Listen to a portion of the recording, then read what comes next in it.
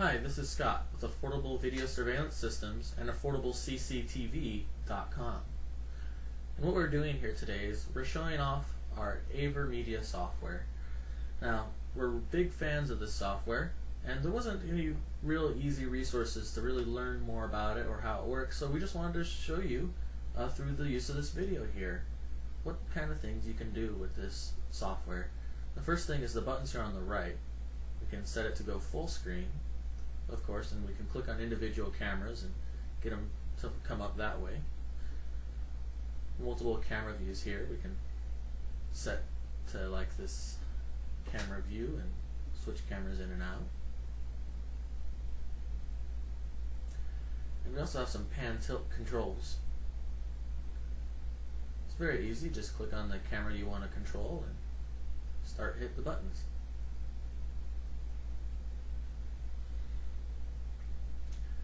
Also too, we have a lot of ways to go back and review the video. And you see we have this button here on the lower right, this playback button. Brings it all up. And to pick a day to review the video, hit this archive button. And if you notice, the bold dates on the calendar there are days that we have recorded video. So we'll go for the 16th here.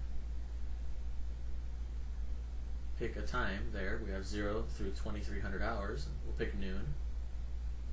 Hit OK. And we instantly go back to that part of the video. Pretty simple to get back to it. Now let's go back here to the main software. Let's show you some of the features here in the setup.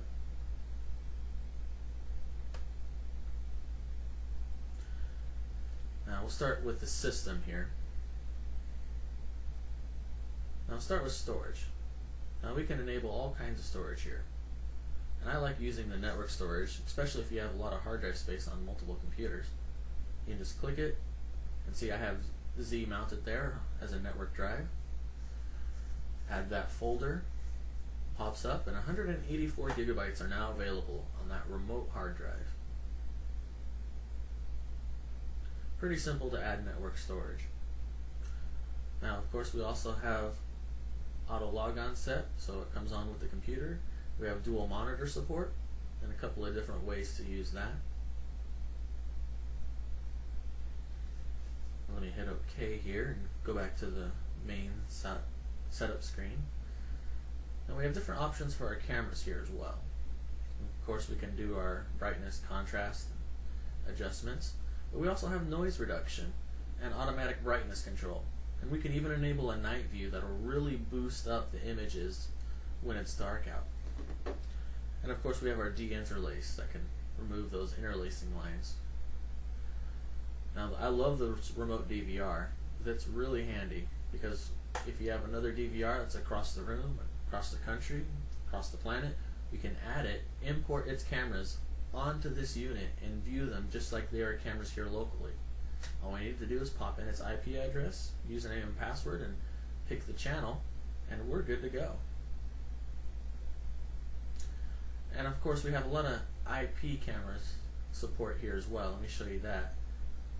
Now many different protocols that we support here with this Aver software, like Axis or JVC, or we even have Sony down here.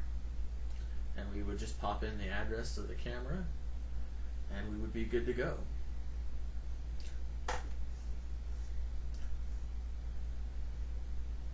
So many different options there available for using IP cameras or different varieties of cameras.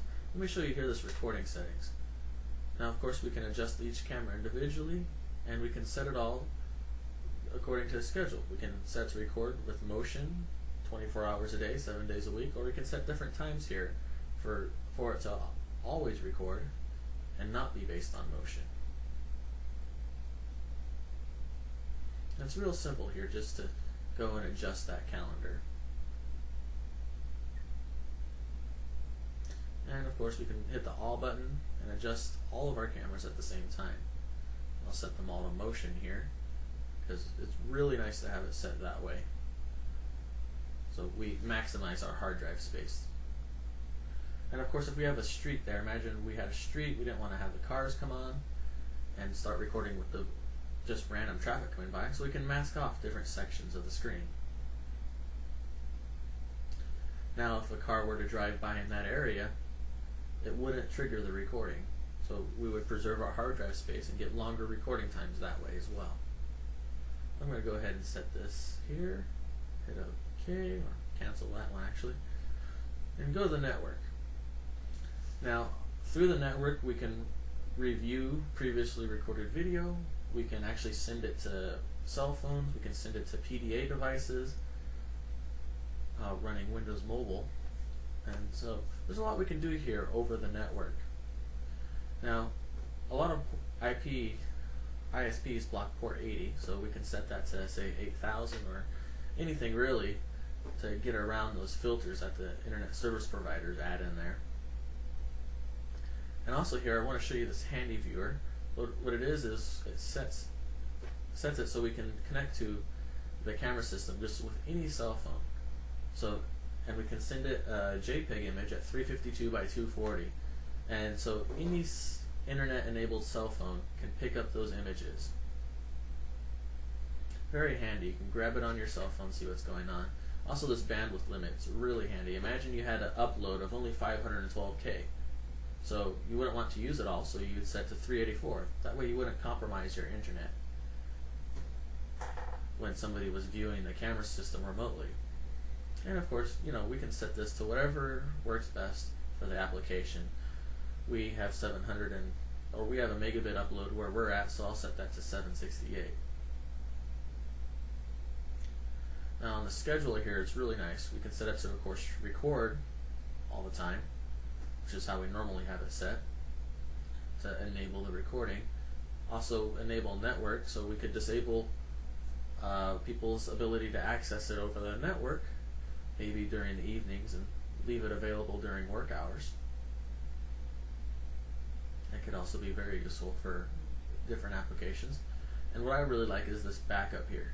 See, we can set it to back up at 11 o'clock to this hard drive, to that remote hard drive, and then of course set it to do an incremental, hit OK, and we're pretty much good to go. Make our daily backups there.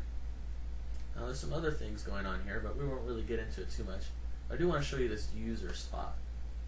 This is really nice. So we can set different user permissions, or we can set them to be administrators and have everything. All you have to do is put in the names and the passwords, and well, I don't have a name and password in there, so I'll just hit cancel. And we can add as many users as we feel like. Really easy and simple to do. And this alarm panel, well, this one's a little more complicated, but I love using this because we can add specific behavior. So let me add one there.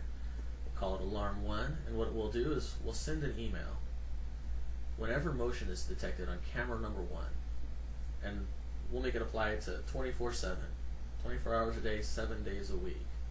So we'll go ahead and hit OK. And now, if motion is detected on camera 1, it'll send an email to whatever email address we want. Just set it to work with our email account. We can even send images as well. Of course, that's not configured. So, alright, and there's other things we can do too, like we can set it to transmit a few frames of video to FTP server of whatever cameras we specify there. Or we can set it to launch a program, which is really nice because then you can set and script whatever you want this to do. You can have it do it. You can just make your own custom application.